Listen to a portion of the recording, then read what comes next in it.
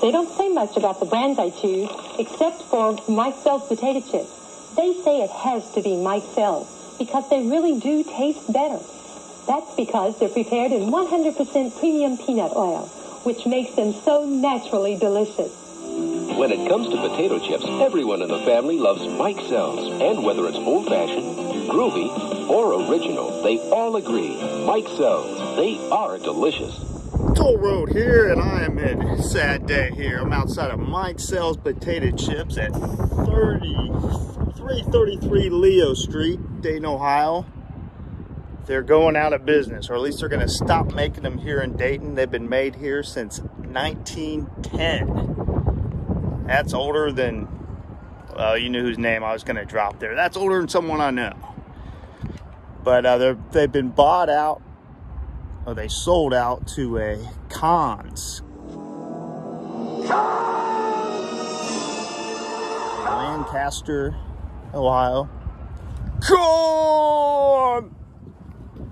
And it would not be made here in Dayton anymore. So from what I can tell, they've got 200 or 300 employees, and they were made here in this factory for that long of a time. They were called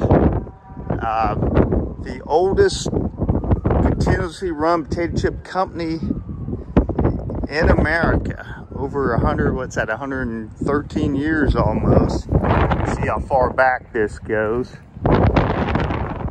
But all of these chips will not be made here anymore. So I couldn't let Mike Sells go away, even though they'll still be producing them or selling them from the Conns out of Lancaster. Conn!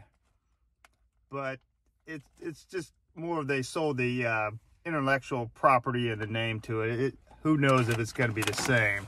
So I had to get one last bag of the old-fashioned, the original recipe. Crisp and hearty. They've been creating delicious since 1910. Now look on back of the bag. You'll see this right here. In 1910, our founder, D.W. Mike Sells, created the first batches of potato chips that bear his name.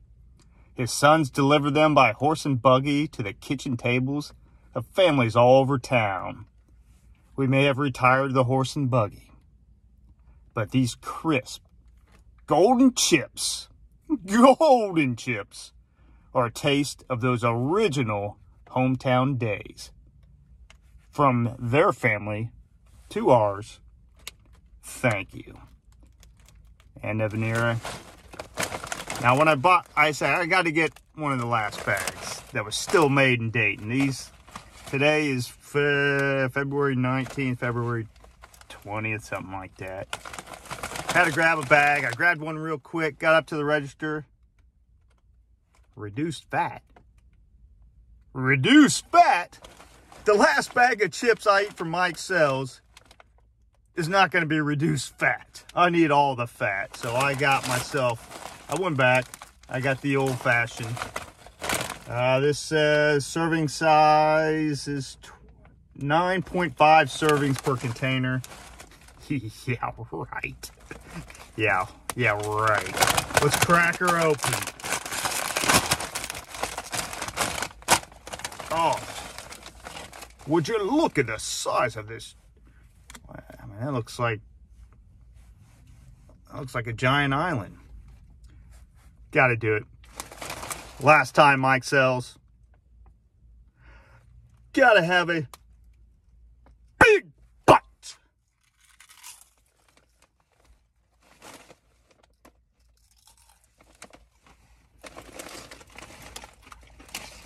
Crunchy and delicious.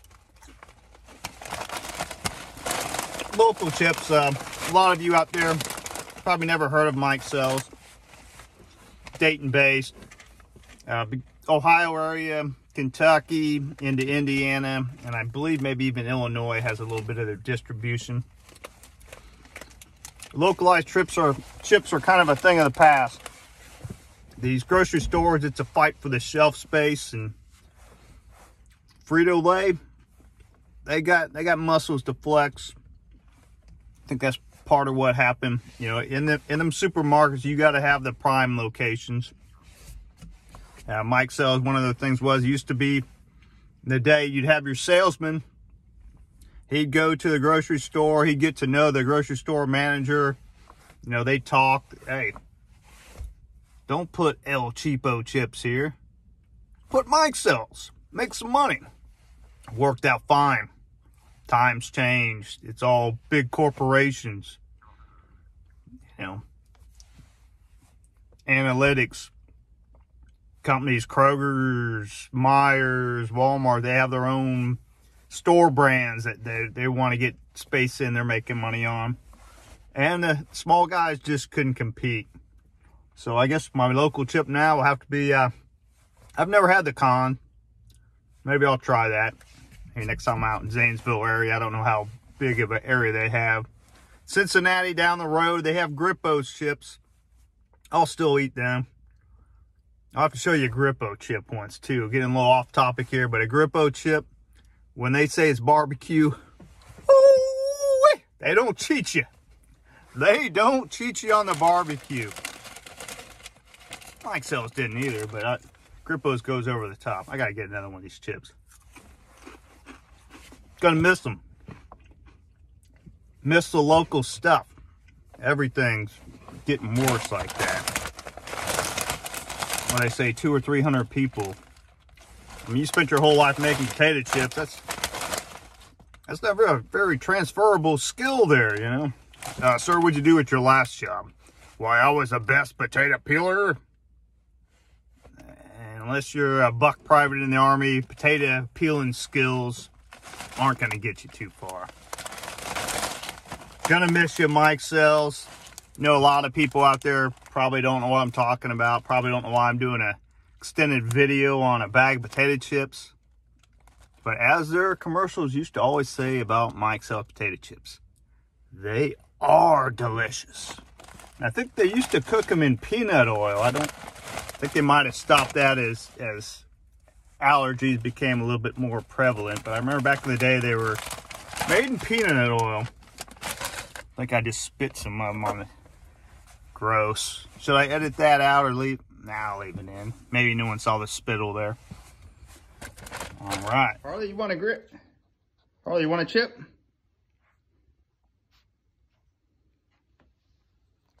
Now, Harley and Kimba didn't want to cooperate, but I got one guy here that I know eats some Mike Sells. Little Joe, care for a chip? Hey, care for a chip?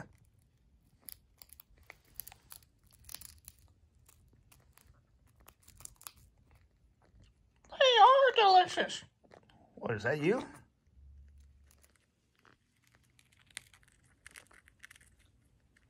They are delicious.